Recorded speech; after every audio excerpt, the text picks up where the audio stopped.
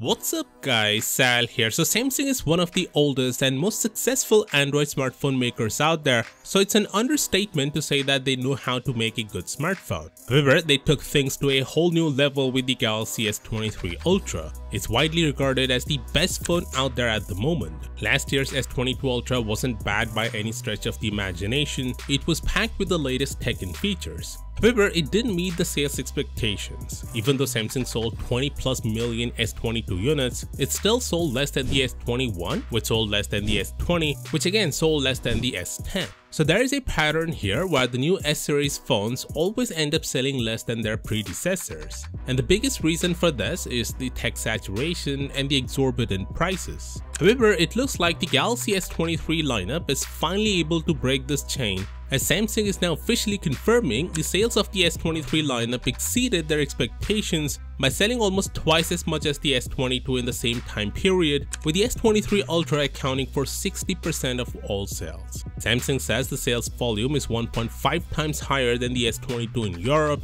1.7 times in important Latin American markets such as Mexico and Brazil, 1.5 times higher than the S22 in the Middle East, and 1.4 times higher in India. As I've said earlier, the S23 Ultra accounted for 60% of total sales, while both the S23 and S23 Plus accounted for 20% each. This is impressive considering the fact that Samsung did increase the prices of the S23 lineup in most markets, and despite that, there is still considerable demand for the lineup that people are willing to open their wallets. I guess this is primarily due to the company's decision to use the Snapdragon chip globally and let TSMC manufacture it, which has translated to better efficiency and performance. So Samsung has set itself a new benchmark with the S23 lineup. It will be interesting to see how they're gonna top it with the S24 Ultra next year. Samsung needs to add considerably more value to make it feel like a worthy successor. Fortunately, the S24 Ultra is expected to feature a new design that will help keep the ball rolling.